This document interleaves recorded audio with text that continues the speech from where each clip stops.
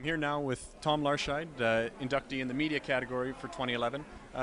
Tell me, Tom, how does it feel to be inducted into the BC Sports Hall of Fame? It feels great. It really does. It's the ultimate honor to me.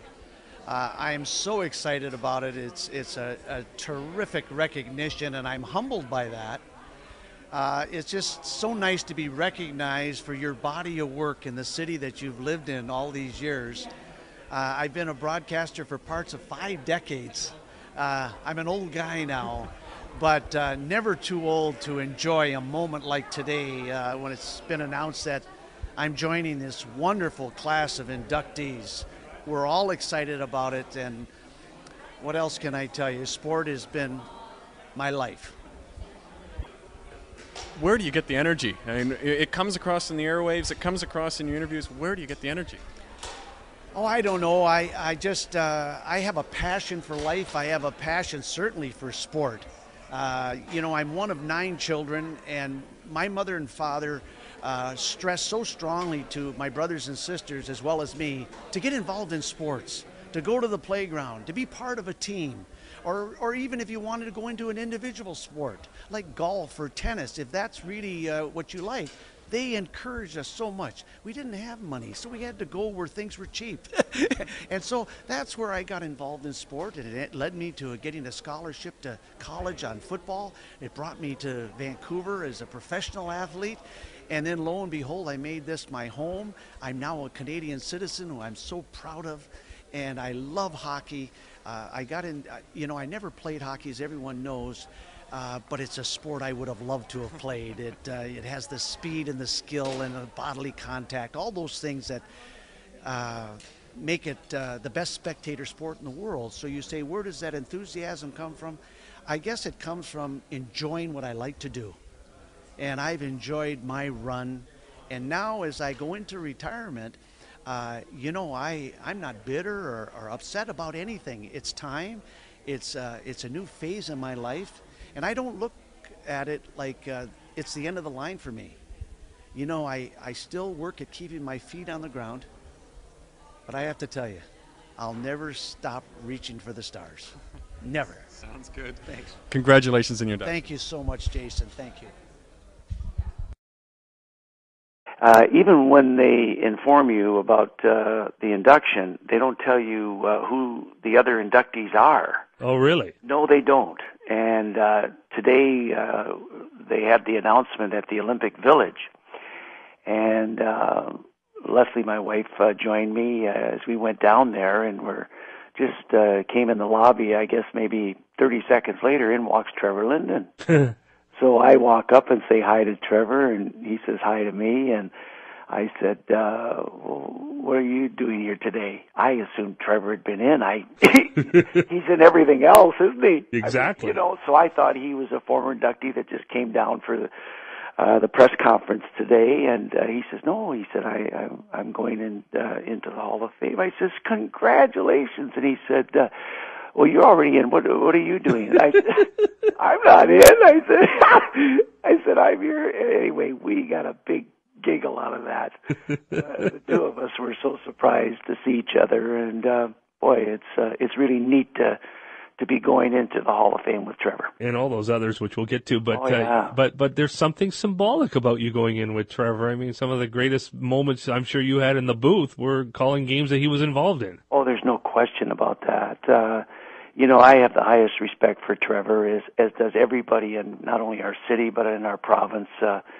He's just such an outstanding individual. We all know what a great hockey player he was and a tremendous leader.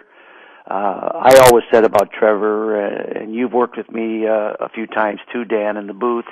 Trevor, he's like all the truly great ones. They save it for playoff hockey. He always elevated his game during the playoffs. That's what I always admired about Trevor. There's a saying about bring your best when your best is needed most. And, Trevor, I think, epitomized that description. I have the highest respect for him as an athlete, but even more so as a person. He's a very good friend. So you get this call, and you've had a few weeks to absorb it, and why is it the biggest honor? And it is great, but it's the biggest honor of your life, you're saying. I mean, those are pretty strong words. They really are, Dan, and I'm happy you asked me that question. I've had some really nice honors that have happened to me. There's no question about that. Being inducted into Utah State University Hall of Fame as a football player was a tremendous highlight. But when you think about that, that was 3 years of my college career, and it was nice. I was fortunate to play with an outstanding team with some outstanding football players. But today, I've had more time to think about it. It's all starting to kind of soak in a little bit.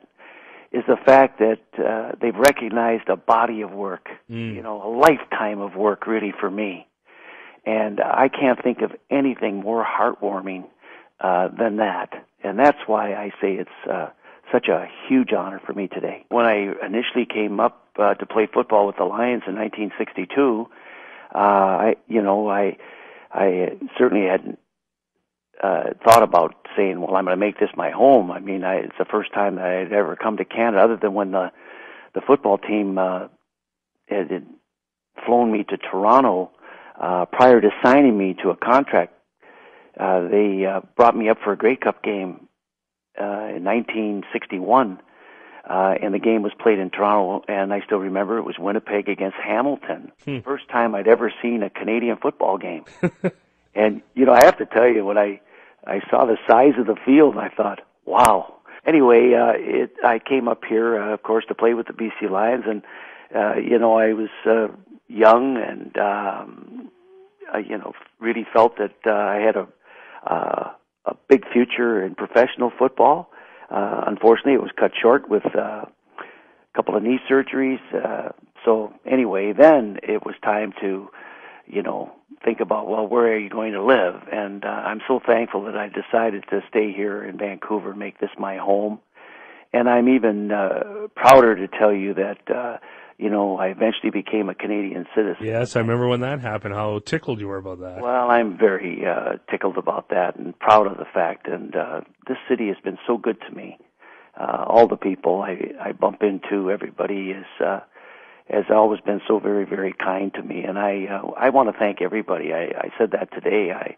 I just feel like I want to shake everybody's hand. I hope that I've inspired young people to be interested in sports.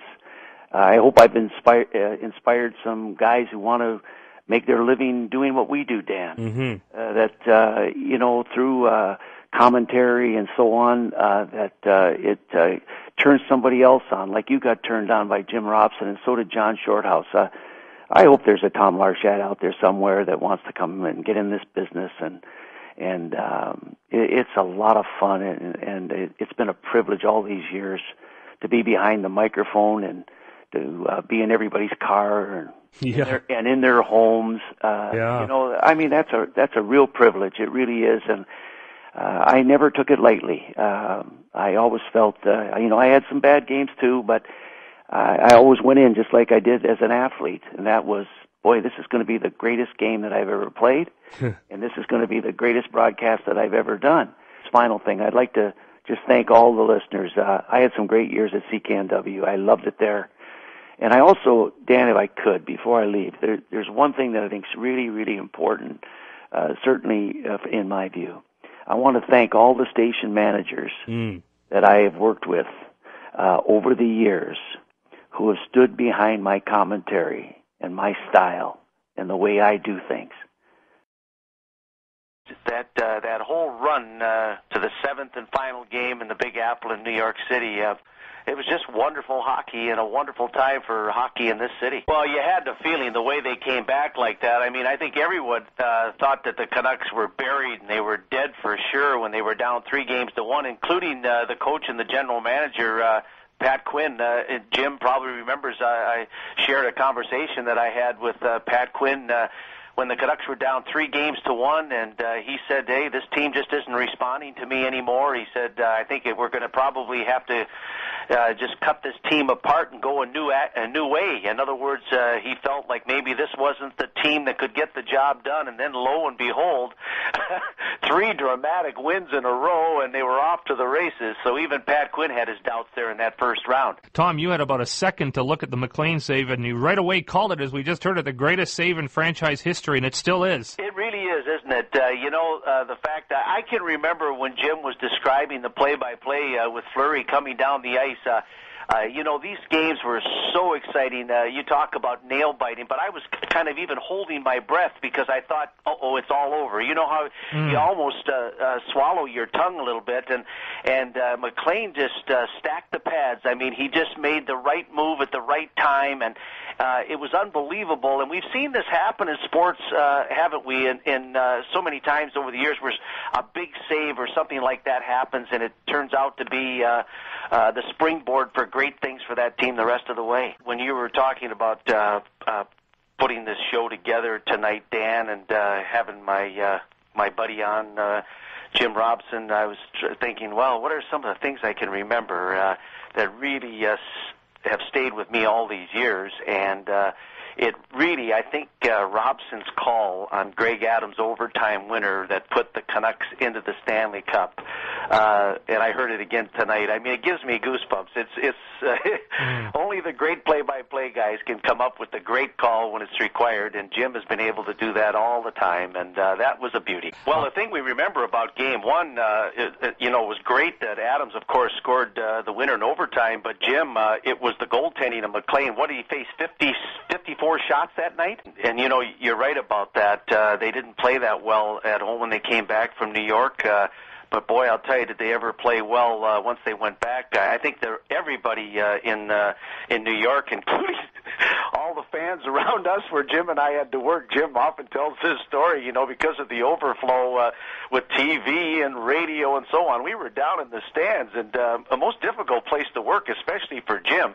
And they were celebrating, weren't they, Jim, Game 5? They thought this was going to be it. The parade was all set. The police, all the motorcycles were outside there on 42nd Street or 33rd. It's a little sentimental when I think about it, but it was certainly a great run. It would have been nice if it would have been the Canucks winning by a goal and winning the Stanley Cup, but they came so close, didn't they?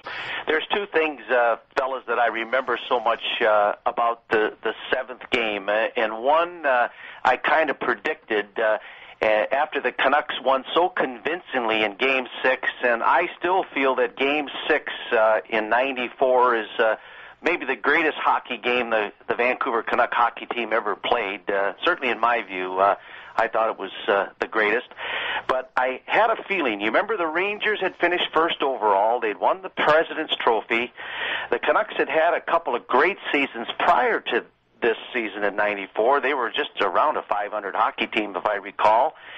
And I just knew that Mike Keenan and the Rangers, Neil Smith, would be complaining to Bettman and all the officiating crew that, hey, how can, we're getting a bum deal. You got to call these guys. Because remember, the Canucks were a big team. They were strong, and they were bouncing the Rangers around pretty good. And I really had a feeling that they were probably going to be called for penalties early in the hockey game and could burn them. And that's exactly what happened. I thought Terry Gregson, really laid it on the Canucks.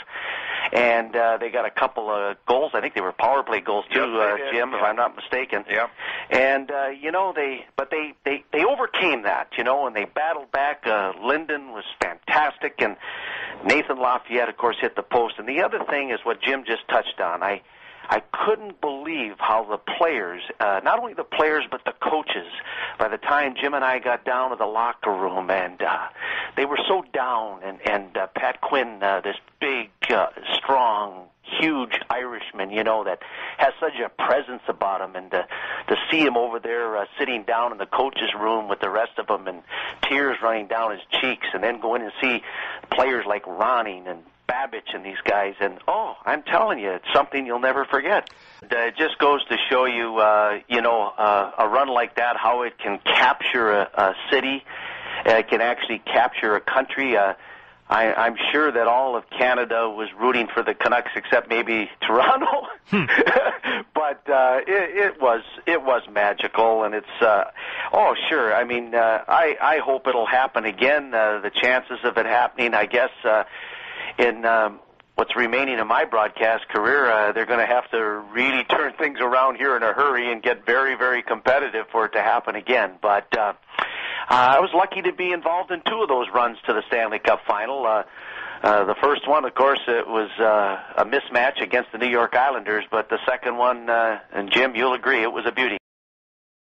The love and the friendship that I'm feeling right now, not only from my colleagues that I've worked with all these years, but certainly the listeners, they have made me feel so good. No one really knows what other people think about you or your work. Yeah. But I'll tell you, it's such a heartwarming feeling for me, you guys. A person said to me, he said, Larscheid, I can always tell when you're happy because I can see that smile. I can feel it you can through hear the radio. laugh. But I also know when you're not happy, and the forehead is wrinkled and you're hot about something. That's a good question. It's really started to hit me this morning. I've had a couple of months to get ready for this, and I haven't prepared anything. I mean, that's just me. It just comes, and I probably that's the best way. It's starting to hit me now a little bit that this is going to be my final broadcast. Yeah. But you know what? I have so much to be thankful for, you guys. And those are the kind of things that I'm thinking about right now, the great memories, the wonderful people I've met in this game. I love John Shorthouse, and I'm going to tell you why. I've worked with the best play-by-play broadcasters in the business. Jim Robson, a Hall of Famer. He set the bar for everybody. Jim Houston. Wonderful guy. Jim Houston, now the #1 guy on Hockey Night in Canada. And John Shorthouse, who the last, I guess it's close to 12 years now that we've worked together. Wow. You know what? We had instant chemistry the day he came in the booth. And you guys know what chemistry is all about. Yeah. Look at how successful you've been for 10 years. No, you can't buy that. Yeah. It's there. And Shorty has been more fun for me in these last few years of my career than I could have ever imagined. He is such a pro. He is sharp. He's on top of it. He's fun. He's giving. He's kind. John Shorthouse said when they were listening, this was in 2004 during the NHL strike, lockout. It was a lockout.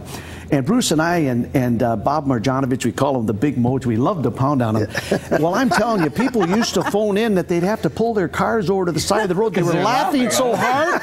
And then, or a guy would say, people are looking at me like they're going to, the funny farm's going to pick me up and put me in a straitjacket. He's laughing so hard, he's the only one in the car, right?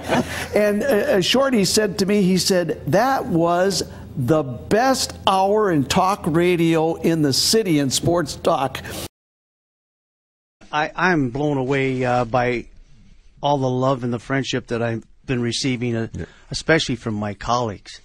Boy, I'll tell you, you must have done something right when the people you work with in the business respect your work and have enjoyed your company over all these years, and that has really been genuine, and I feel so very, very good about that. You know, I'm a little uncomfortable with all this coverage today. I think it's just so wonderful that people feel that they want to do something like this. But, you know, Ted Smith, I'd like to get into that if I can. Everybody says, how did you get to start in the hockey booth, a former football player, da-da-da-da-da. Well, I'll tell you, that wasn't so easy, guys. But Ted Smith, who was the general manager of CKNW, he decided, along with Al Davidson, who was then the sports director, that Jim Robson needed to have a color commentator. He was losing his voice every year around January, February. Why? Jim did the pregame show. He did the between period show. He interviewed people. He did the play-by-play. He did the color during the game and so on. So they thought, well, let's put a personality in there. Yeah. Well, you know, Jim would be the first to tell you he wasn't happy about it. I mean, why would he be? You know, who's this football guy coming in, relatively young in the business, too, full-time at that time, and come in and be a color commentator? Well, if Ted Smith, as the manager of CKNW, hadn't convinced Jim Robson that I was not only the guy to be in the booth, but I was the guy that was going to stay in the booth, I wouldn't be here talking to you guys today. So I have so much to thank a station manager who stood behind me and believed in me. And then after about 3 weeks into the season, Jim was trying to help me about how to prepare for a game, and boy, I'll tell you, Jim Robson really helped me a lot, as he has all the broadcasters that have followed him. Yeah. How to keep a summary of the game as you're going along, who scored the goals, who were the penalties, and Shorty does it now. Jim Houston took it for him. I mean, Jim set the bar for everybody, didn't he? Yeah, he's Yoda. No, he is. He really is. And you know, the funny thing is, I started to read statistics. Well, he was the second-round draft choice in 1977 for and then he's 6'2", 190 pounds in those days. Back then, yeah. All of a sudden, Ted Smith calls me in his office and he goes, "Hey, I've been listening to the broadcast for about the last week. I can get any schmuck off the street to read statistics. I want the Larscheid personality. I want the flair. I want people to have a reason to turn into the broadcast. I want them to laugh. I want them to be mad. I want them to suffer with the team. I want them to be happy for the team." And you know what, guys? That's all I've done. I've been the same since I went into the booth in 1970. Nothing's changed. Let me explain this. I really knew right from the get-go, because I had gone up against the prejudice of the hockey fraternity. Who's this football guy coming in and is going to talk about our national game, the game that we all love, this American-born kid from Milwaukee who comes up to Canada, is not even a Canadian citizen at that time, but I am now. This is my home, and I am Canadian. But, hey, listen, they had every right to do that. And I knew that no matter how hard I studied the game, and how many questions I asked coaches, general managers, players, and scouts alike, and to try to show everybody how smart I was about hockey, I still would never get my PhD, guys, because in Canada, once you're 6 years old, you're an expert.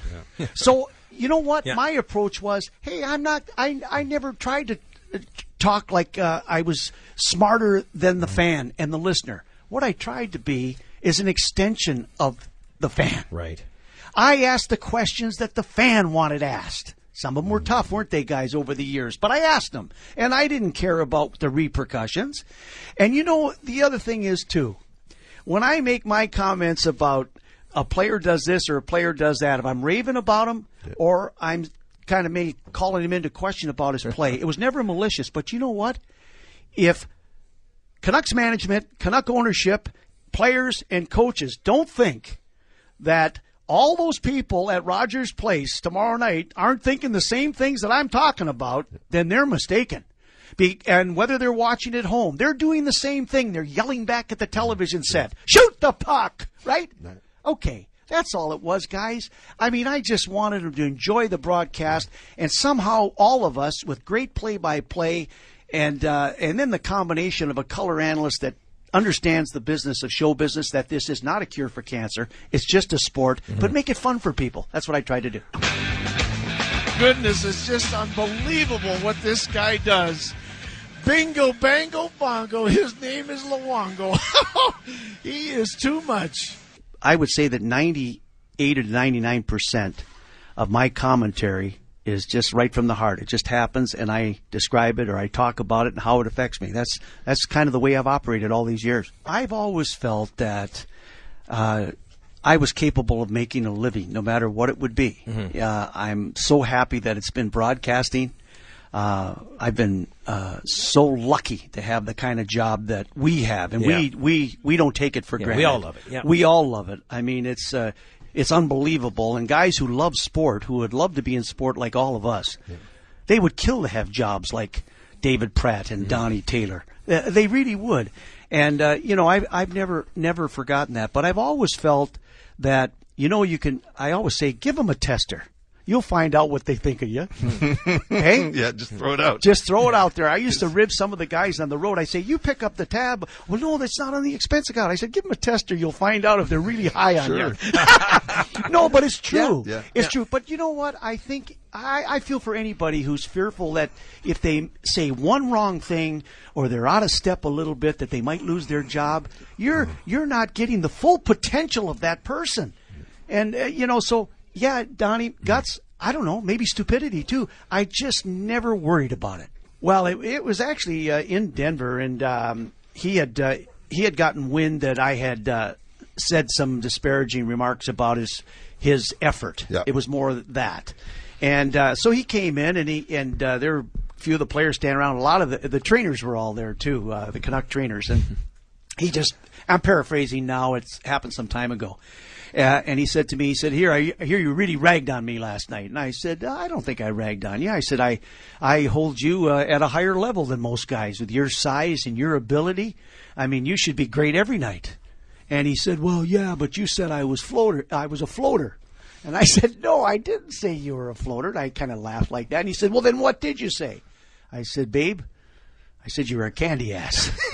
Well, he just turned around and off he went. The guys all started to laugh because, it was something at that time he was kind of not utilizing that great size of his, That was his whole career, was that? Oh, it was. And those 2 years that he had in a Canuck uniform, weren't those brilliant. Something? He was the best power forward in the National Hockey League. That's why he got on Team Canada.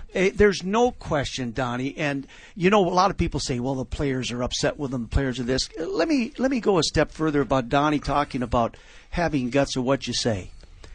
And I'll refresh Donnie's memory a little bit. And, you say, do you ever regret anything that you've said? I probably regret this comment, but the only one. And we were doing a simulcast, Jim Robson and I, against the Winnipeg Jets. And one of the Winnipeg Jets challenged Trevor Linden to a fight.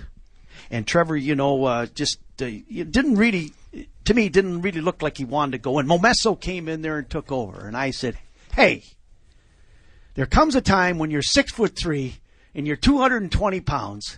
You have to answer the bell. You have to show up. You don't have to win the fights, but you got to show your teammates that you can stand up to it.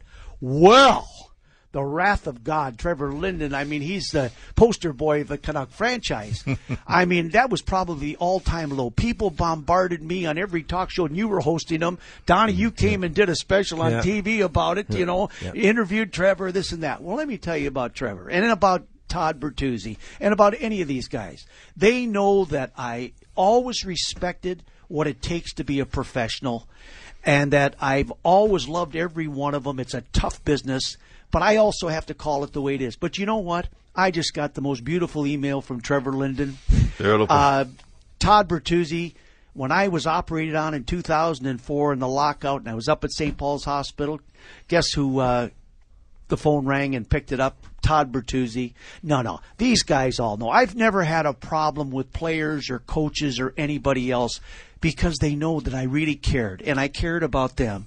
And, Brian, you guys know, and, of course, you've had your moments with Sure. him. In fact, people tell me anybody in this media business who hasn't had his moments with Brian. There's no question. But you know what I couldn't understand? I'll tell you the story about Burke, and then I'll take it about your situation if I can very quickly. Sure. Brian, I had lined him up to come in as my first period or second period intermission. I don't recall at the time right now.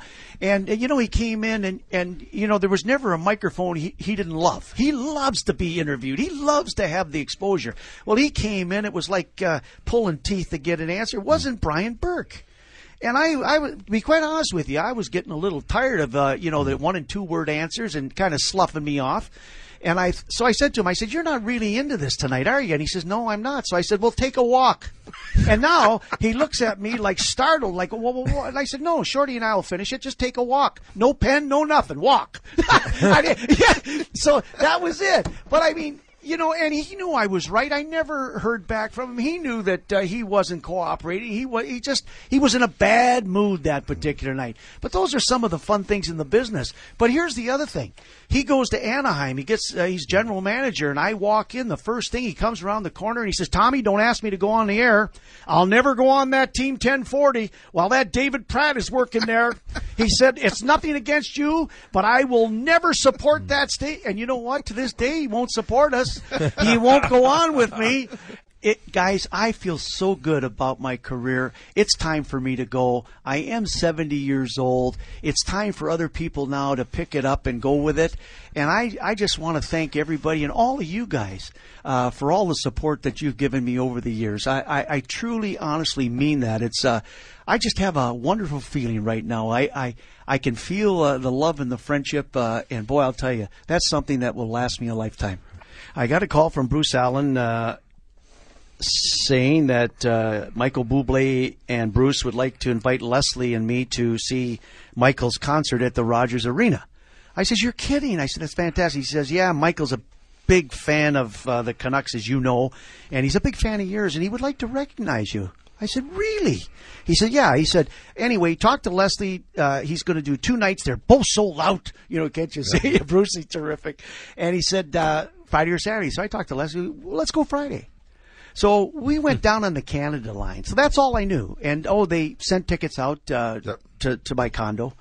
And so Leslie and I said, well, let's not fight the parking. We'll grab the Canada line, go downtown. And that's exactly what we did. And when we were on the Canada line, Leslie said, do you think Shorty will be there? I said, oh, he's a good friend of Michael's. I'm sure he will be. I would think Shorty and Chris would be there. So anyway, I'm going around the building trying to find the gate to come in. And I go to Usher and I go, can you tell me what gate? And the guy looks at me, he goes, Larscheid, you don't know how to get into the building? I said, I only have been going in one way. I said, for a lot of years, right? So anyway, we got to laugh about that. So we finally get into the right section, which was the club section. And sure enough, there's Shorty and there's Chris and Johnny Garrett was there with his wife and Shorty's mom and dad. So, hey, it's great to see you, this and that. And Shorty says to Leslie, I'm sitting right next to you guys. Oh, terrific. That's all we knew, really. Now, Shorty then, midway through the concert, says, I got to go. I'll be right back. Well, what happened is a gal came with a headset on that's, kind of working the thing. And let's go. To Shorty, and out he goes by. I was sitting in the aisle. Leslie was next to me and Shorty next to my wife. And away he goes. You're not suspecting anything? Well, no, I'm not expecting what happened. Okay. No, I figure Shorty's going to go up and... with something with Michael, but not necessarily a tribute you know to what? you. They had said, and Shorty had said, that when Bublé filled in for me that one time when I was on vacation, that Shorty then would go on one of his concerts and sing a song. Made sense. So basically, that's what I thought was going to happen. Okay. And maybe they might say, "Well, good luck in your retirement." Anyway, the rest is history. So, it was wonderful. They get Shorty. He comes out on the stage, and it sounds something like this. Tommy, this is for you.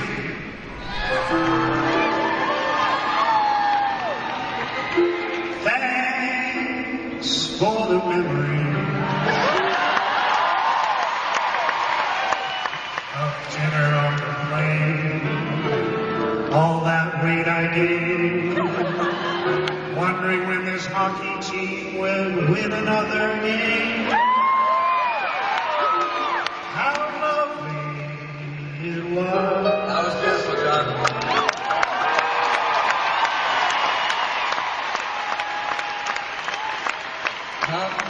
Thanks for the memory. Pavel Boy's blazing speed, Henrik's perfect feeds, bingo, bang, bongo, then Wando up the speed. How lovely it was. Now I take this one. That's pretty good too. Thanks for the memory. You leaving is the pits. Well, I'll miss you to bits. My favorite call of all was when you called bullshit.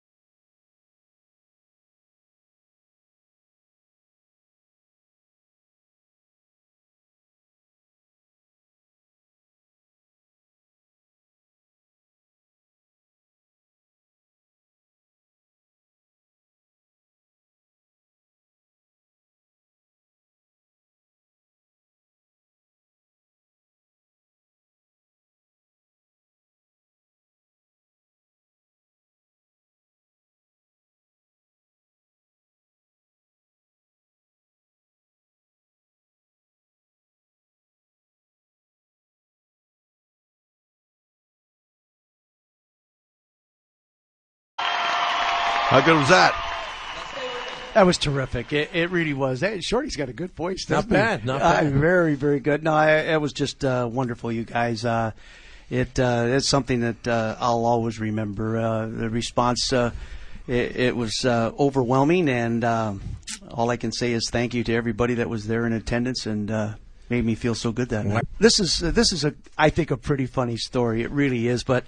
This is 1994, the great run of the playoffs, and it's against Toronto, and it's in Toronto. I think Dan Mariwelli was refereeing the game at that time, but don't hold me to that. But what had happened is after the whistle, rough play, pushing and shoving, and in those days there was a lot of that, and I think it was Marty Jellin got cross-checked right in the face.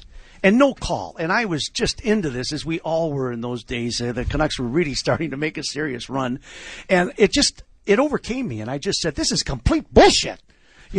And like right now. Just like that, you guys. But, and boom, boom, boom. I guess nobody had ever said that before. And there was, the radio station got called, and CRTC, and columns were written about me swearing on the air, da-da-da-da. Well, I didn't know what to think.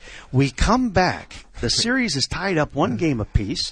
We land in Vancouver. People are out at the airport. Players are getting off, and the fans are cheering, as the guys come off. And I happen to walk out just in front of Pat Quinn and getting off the charter. And guess what? Everybody started to chant. Yeah. Bull do, bull do. Just screaming it. I'm not kidding you. And Pat Quinn says, they're not here to see us. They're here to see Larscheid. No, it's a true story. Pat was so funny. I mean, but, it just seemed to capture the listener because I guess they were thinking the same thing. I don't know. It's just one of those things, guys, as I say to you, I react what I see, and when I see it, I say it. Those were good days, weren't they, Tom? Well, they really were. Excuse me. I'm a little dry here. I don't know where the cough switch is, but we'll get some water for you. Anyway, we're good. You say good days. I'm going to tell you how good they were. People, always ask me, and you haven't got to it yet, but I'd love to comment about the superb guys I've worked with in the booth. Getting back, I ran into Jim Robson last week or so, a couple weeks ago now, at the Jake Milford Charity Golf Classic, and I don't see Jim socially that much anymore. We bump into each other from time to time, but it's like an old friend. No matter if you don't see him for a year and a half or 6 months or 5 years. The minute you see each other, it's like old time's sake. You just pick up where you left off. We both have that kind of respect for each other. And so he was coming up and talking to me about this being my last game coming up and so on. And we reminisced a little bit. We started to talk about 94, and I said, Jim, I want to tell you something.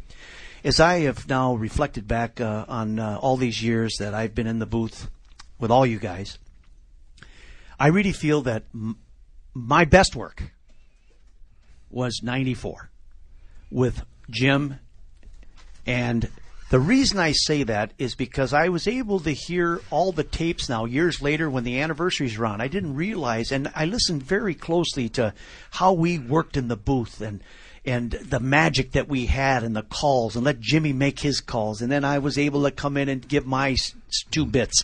And just how we flowed and described the games. Well, it should be my best work. And it should be Jim's best work because it's the best Canuck team we've ever had. No one's matched it yet. Yeah. So it required the best from the broadcasters. And, both Jim and I feel that was our best work. It was our best work. It really was. I don't have to tell you guys how I've been hoping to be able to do my best work again.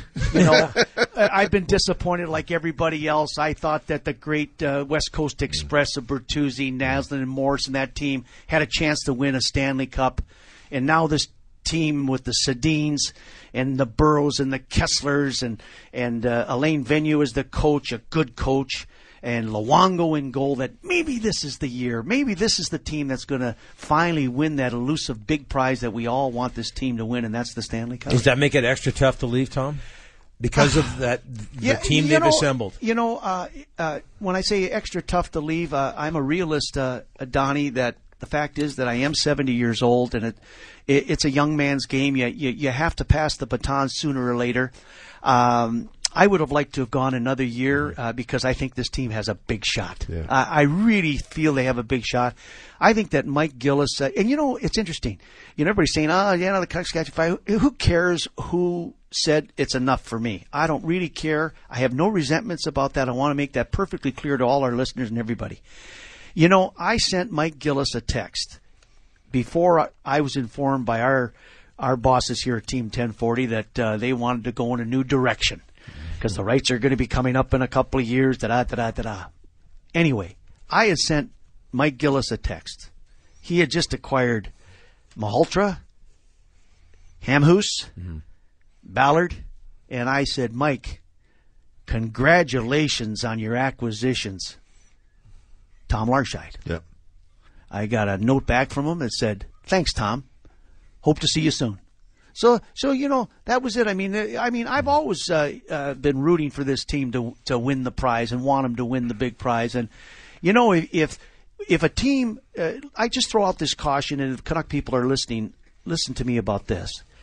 Is Dave? I heard your interview yesterday with Alain Vigneault. Yeah. And I heard Gillis chirping in the background, laughing and scratching. Yeah. You guys get along good, and that's fine, and you should. And Alain Vigneault was outstanding. He's very, very good dealing with the media. I think he's a first-class guy. I really do. And you said something, what about all the expectations? Yeah. All these magazines and the prognosticators are picking you to win the Stanley Cup. We love it. We love this kind of pressure. Well, I'm glad that they do. But I also want to send this message. If they love all that pressure, and they love everybody talking about them, then they have to be able to take it when we want them to be accountable if it's not there. Mm-hmm. If the performance is not there. If the championship timber is not showing. They should be able to take that too.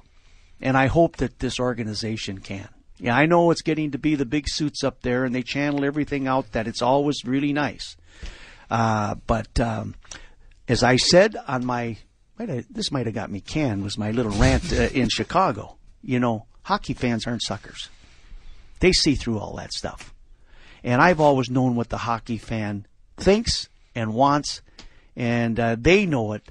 The people who have listened to me all these years and have supported what I do, and even the ones that really didn't care for my stuff, they know that I cared, and they know that really the bottom line is we want this team to win. Oh, yeah. 20 grand. Yes. Yes. Yes. Yes. We got it, I think, Tom. Oh, no. We got it. We got it. We got it. Where? We got it.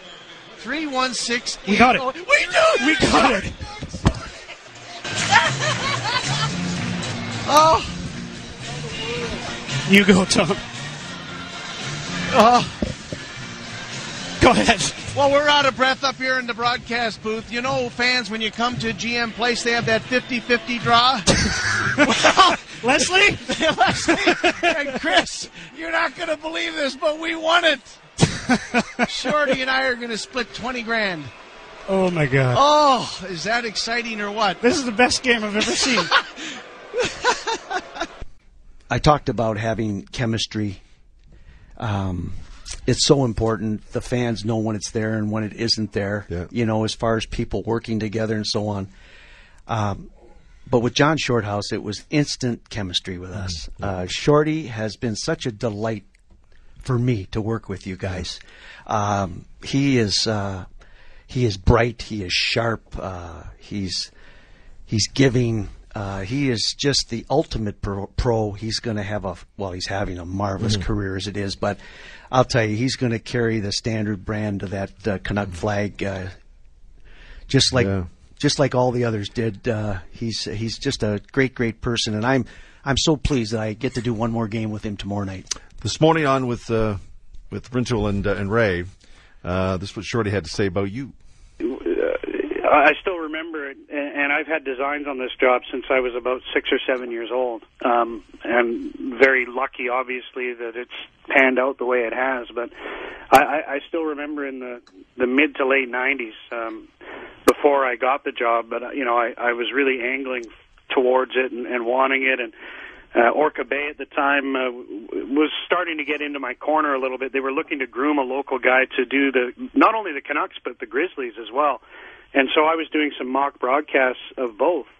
And Tom has told this story before, but I was trying to keep it on the down low because I had a job at Sports Page, and I didn't want people to know.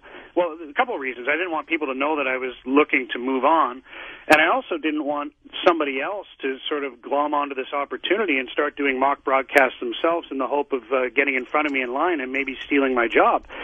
So I remember one night I was very quietly, surreptitiously doing one of these mock broadcasts up at the other end of the gondola, and one of Tom's intermission guests didn't show up. And so he came down. He knew me a little bit from Sports Page, and he said, "Would you mind filling in as the intermission guest?" And I said, "Sure, no problem." And it was pretty exciting. I'd never been on the Canuck broadcast before. And so I phoned my mom real quick and said, "Listen, I'm going to be on between periods. You might want to tune in, blah, blah, blah." So Tom, as you know, he loves to give the great build-ups when he's doing an interview and make you feel really good about yourself. And so he launched into this whole, I'm one of the real up-and-comers. He's been at Sports Page for 6 years, a real great sense of humor, a real expert in the city of Vancouver on all sports, but especially the Vancouver Canucks. It's my pleasure to welcome to the Canucks broadcast, John Stackhouse. That's awesome. And I had to, because I phoned my mom, so I had to say something. He said, "Tommy, it's Shorthouse, but thanks for having me on." That's great. The friendship was born right there. Oh, it really was. Isn't that a funny story, you guys? Yeah. It really is. And, I think how I recovered, I said, Stackhouse, Shorthouse, what's the difference? How are you? It's nice to have you on. What do you think of this team? Yeah. But, hey, lo and behold, a year later, he was sitting next to me in the booth. Go. So it worked out. A year later. And,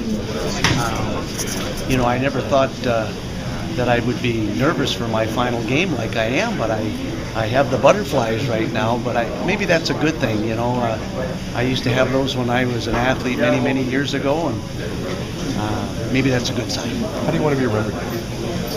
Well, I think I'd like to be remembered as a guy who really loved his team, a guy that called it the way it was at the time. Certainly in my view, I always tried to bring honesty to the broadcast. I knew that I was different than most guys that sat in my seat. They're former hockey players. I wasn't a former player. I realized very early in this game that no matter how hard I worked to learn the game and to know it, I would never have the credibility because I never played the game. So my approach was maybe I can bring something a little bit different, but still listeners wanted to tune in. And what that was enthusiasm. I have a passion for the game, and hopefully that transcended through the airwaves, and that I had the ability to make people laugh. I had the ability to make people mad. I pushed a lot of buttons, but in the big picture, really, I just hope that people enjoyed what we did as broadcasters. and that's with all the great play-by-play guys that I was fortunate to work with. It started with Hall of Famer Jim Robson and Jim Houston, who's now #1 on Hockey Night in Canada. Of course, Shorty, it's really been a wonderful run with him. We had instant chemistry right from the get-go. And then a few games that I've done with Rick Ball, who's a real top-notch broadcaster. So